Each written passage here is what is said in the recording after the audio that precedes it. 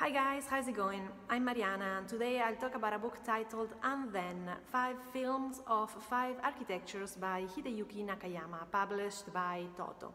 I'll focus on one film and one architecture. Hideyuki Nakayama is a Japanese architect based in Tokyo. He worked at TOTO and Associates between 2000 and 2007, and in 2007 he established his own practice. The book is a collection of 5 booklets compiled to illustrate 5 films by 5 different directors produced for an exhibition on Hideyuki Nakayama's work titled And Then at TOTO Gallery in Tokyo in 2019. The films depict the flow of time and then what has happened and is happening in 5 buildings designed by the Japanese architect. House and Road was directed by Sai Sakaguchi and Junko Nakayama. The house was designed between December 2010 and October 2012, and it was completed in June 2013. It's a small site of 105 square meters. The building area is 39.6 square meters, and the total floor area is 60 square meters. There's 2 floors above ground and 1 floor below ground. When I met the clients, they were renting 2 units in the same apartment building. One was for their daily life and the other was for their hobby, which was painting. They had covered the rented room entirely with transparent vinyl sheets in order to avoid messing up the walls and the floor. When they asked me to design their house, I thought it would naturally make sense to place a vinyl-covered room and a room for daily life in the same way on the site. The rooms maintained the same relationship as in the apartment building.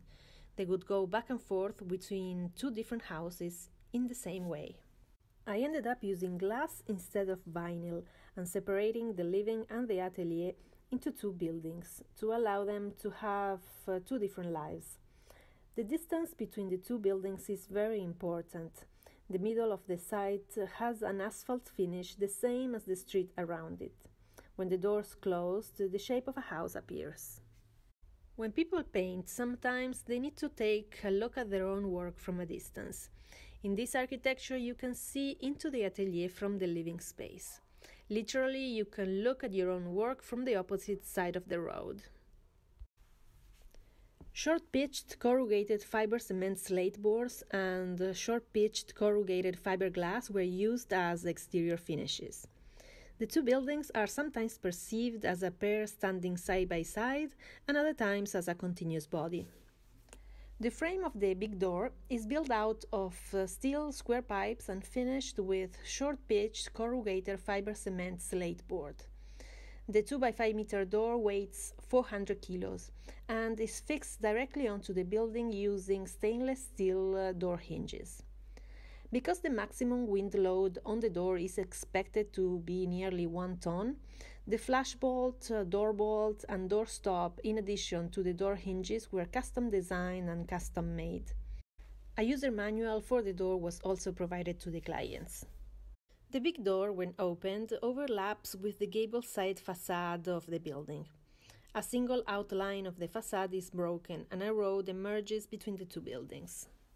Due to the compact floor plan with structural members exposed inside, wood frame construction was selected to protect the house against the extreme temperatures and also to facilitate atelier activities such as nailing. Some changes were made later on. The couple no longer inhabits the house that is now owned by a family of 3. They installed a letterpress printing machine and the atelier is currently used as a workshop. I visited this strange house for the first time after joining Hideyuki Nakayama Architects. 5 years later, when I returned to Japan after studying abroad in the Netherlands, Hideyuki offered me the opportunity to make a film for his upcoming exhibition. The film is shot in 1 long take simultaneously with 4 cameras. In order to capture spontaneous interactions among the 3 family members, I indicated only which route each of them should take in the scenario and left the rest up to them. I aimed at creating a film in which the characters come in and out of the frame while stitching together different spaces that cannot be grasped in a single image. An overall picture gradually emerges as viewers move through different scenes one by one.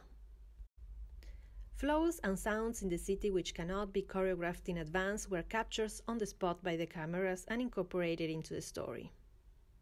As soon as the big doors open and let the outside world flow inside, things on the street emerge and let us know that the here and the everywhere else are connected in ambiguous ways. A printing machine emitting rhythmic sounds, a person trotting down the stairs, big gates slowly opening, buses and delivery trucks coming and going on the street, and a quiet atelier where subtle sounds of water are heard behind the curtains. We played with the keyboards, made some melodies inspired by the movement of people, things, and spaces unexpectedly captured by the lens, exchanged sound sources, and gradually created the music. When everything came together, sounds from the house and the city were overlaid with 4 layers of piano sounds to create a small symphony. There are 4 fixed cameras. A camera looking out the window toward the road, a camera looking through the window in the adjacent house toward the same road, a camera peeking from inside the house into the adjacent house across the road, a camera directed toward the road. There are 4 people, a person making artwork in the atelier, a person refreshing herself in the bathroom, a child playing around, and a delivery man. The object is particularly interesting. It was designed by Hideyuki Nakayama and printed in different color papers, both coated and uncoated, and is kept together by a transparent vinyl dust jacket.